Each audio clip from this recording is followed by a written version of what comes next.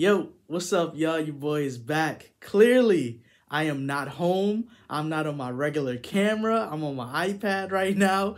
I'm on this family vacation right now, so I figured, I got time to chill, and I felt like recording a video, honestly. So, I mean, you know what I'm saying? Why not? So, I know it's list time. This time of year, everybody start dropping their list videos, all that good stuff. I figured why not get the bad stuff out the way first, you know? I wasn't even gonna do this video because like I didn't feel like it was necessary to put that energy out there, and talk about like the albums I really, didn't enjoy all that much this year. But I figured I'm sure somebody's gonna ask anyway, so why not just give y'all my little list of the albums that I feel were the worst albums of 2020. So this list is in no particular order. First off, we got Party Next Door with Party Mobile. I don't know what has happened to Party Next Door and his music over the years, but I feel like a lot of it it's just not the same party for me personally. Like, I think as far as me going back to that album, I think the only song that I know that I thoroughly enjoyed, I feel like, is it called The Players Anthem? Yeah, it's called Savage Anthem. Like, that's the only one I actually have. That's the, oh man, this is sad. I'm looking on the album thing right now, and Savage Anthem is the only song that I have liked on this thing, because I felt like that's the only actual complete song on the entire album. You know what I'm saying? I feel like Party Next Door just, his music over the years just hasn't, it's just not the same anymore for me personally. And I feel like after the P1, 2, and 3, like after that, it's been a wrap. I mean, he still makes, I don't know what the hell he's doing, bro. I don't know. But this album for me personally, it was a snooze fest. Next on here, we got Joyner Lucas with ADHD. And to be completely freaking honest with y'all, I forgot this album even came out this year, okay? I was on Twitter and somebody was talking about Joyner Lucas ADHD, right? And I was like, wait, that album came out this year? This year that album came out, yo. I could have sworn the damn thing came out last year. But no, it was this year. And it reminded me how ass the album is and how much how much I'm not really a fan of Joyner Lucas. And it's sad because I really wanted to enjoy his music, but I thought about it. A lot of the music that was on the album, he dropped it before the damn thing even came out. So whatever new music came out, it didn't even hit. Like, like how you gonna drop an album, but all the music for the album is already out? At that point, scrap the whole damn thing, or keep the name of the album, but just put a whole bunch of different songs to it. You know what I'm saying? But nah, that whole album was ass.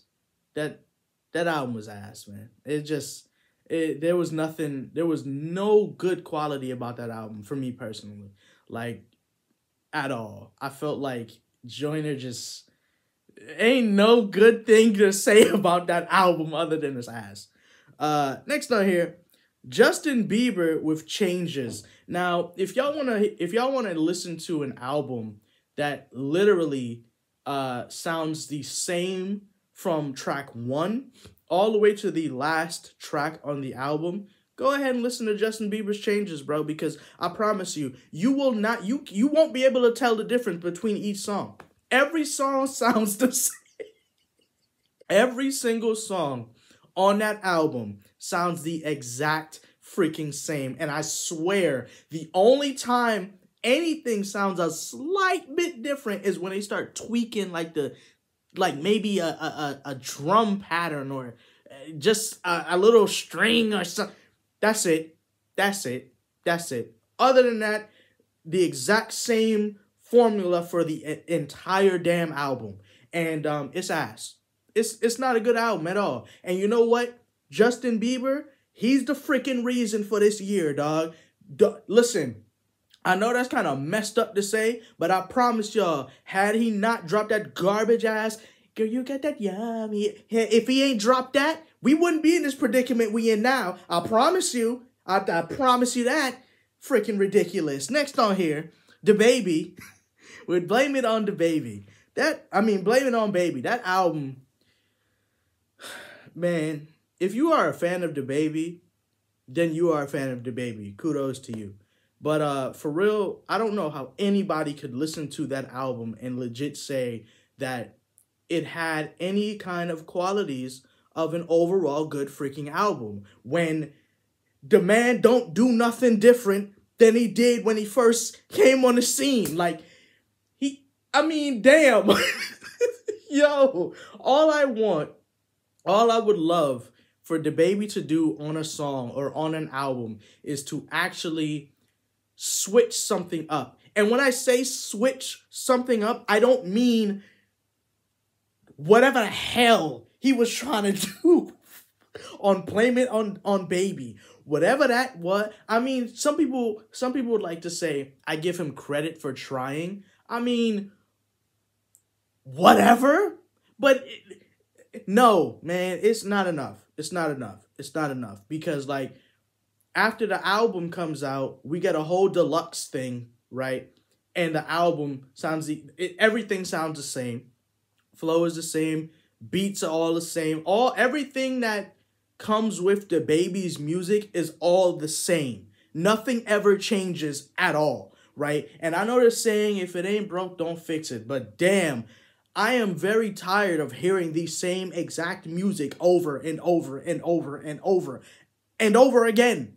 Okay, so that's why whenever I'm like, oh, DaBaby coming out with something new, I probably heard it already. That's the ongoing joke that goes on with DaBaby and his music. If you heard one song from DaBaby, you heard them all. And that's the sad freaking reality. So I'm really hoping that next year or even, as the years continue and he continues to make music, he actually tries to make music that doesn't sound like the same thing. From the production to his flow. I mean, the flow is always going to be there. We know his flow already at this point. It's ingrained in our freaking heads. Try something else. It wouldn't hurt. It wouldn't hurt. Shit. Last but not least, Nav. Good Intentions. Man, that brought back memories I do not freaking want in my freaking head. Yeah. And didn't that damn album have a freaking deluxe too? Ridiculous. Good Intentions was freaking terrible. Okay. I listened to that album more than I would have liked to. And it's just Depressed Siri. Terrible. Depressed Siri all over that freaking bitch. It's just a damn shame, yo. Just a damn shame, man. It's like I would love for Nav to I hate when, people say, oh, I want this artist to go back to their old stuff. And, I'm not really fond of that because I feel like it's like you forcing them to go back into like the box that they were in at one point. You know what I'm saying? But it depends for a certain artist. You know what I'm saying? Like, let's say if you're saying that you want The Weeknd to go back to making, for some people, they would want The Weeknd to make trilogy music again. But in a different instance, that would mean he would have to go back on drugs, and be depressed and be sad as hell. So, it's a gift and a curse at the same time. But with Nav, in my opinion, we need to go back to 2017, my boy. We need to go back to that first tape, which you dropped. You know what I'm saying? I got what you need if you're feeling lonely. Like, come on, bro. I don't know what the hell Good Intentions was.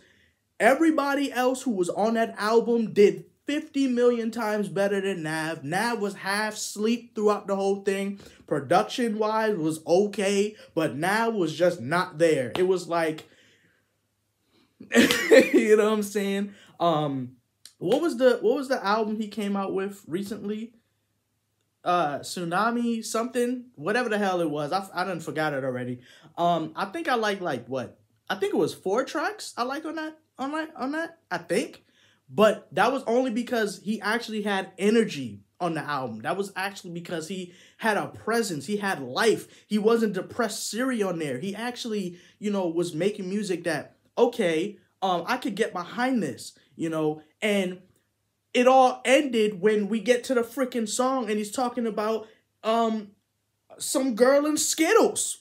It's just ridiculous. So, you know, and what I love is like people in the comment section, they were like, me and Nav got this love-hate relationship. It's like we're a married couple or something. And honestly, it's like that, you know, because I really want Nav to succeed, but at the same time, he keep pissing me off. So good intentions, freaking ass. Okay, if you enjoyed it, that's cool. You know, keep rocking with the Brown Boy in the block. Keep rocking with it. But for me, personally, shit was terrible. Okay, and that's all I got for worst albums of 2020, bro. Yeah, man, that's all I got. These freaking albums, horrible. Like legit. I actually wiped them from my memory, and I didn't even think I was gonna do this video.